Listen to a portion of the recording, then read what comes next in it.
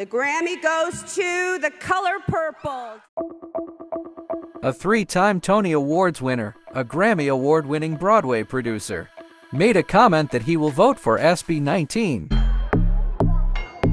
SB19 Gento made it to Grammys as an approved entry for Best Pop Duo or Group Performance category. And one factor that SB19 needs to win is to get the vote of Recording Academy members for them to be officially nominated in Grammys Award.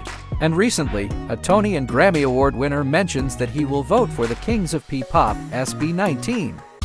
Meet Jet Tolentino, a Filipino film and theater producer. He is known for being the second Philippine-born awardee of the Tony Award. He has won 3 Tony Awards for his producing work and received his first Grammy Award in February 2017. Tolentino is one of the producers for The Color Purple, Grammy Award winner for Best Musical Theater Album. And this Filipino Broadway producer was instrumental in raising the funds needed to record the winning album, and he gets a Grammy for that.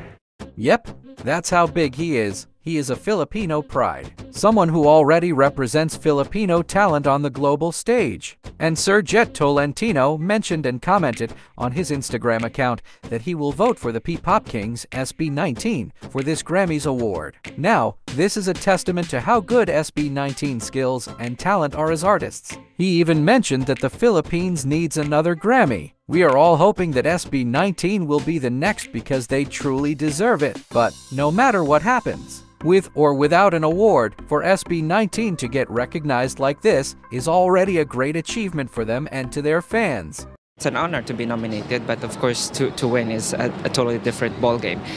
Coming from the slum, of course not in a million years that I thought about this. At 29 and I find myself wondering what did happen to the last 10. I ran away with my life, fast forward, never turn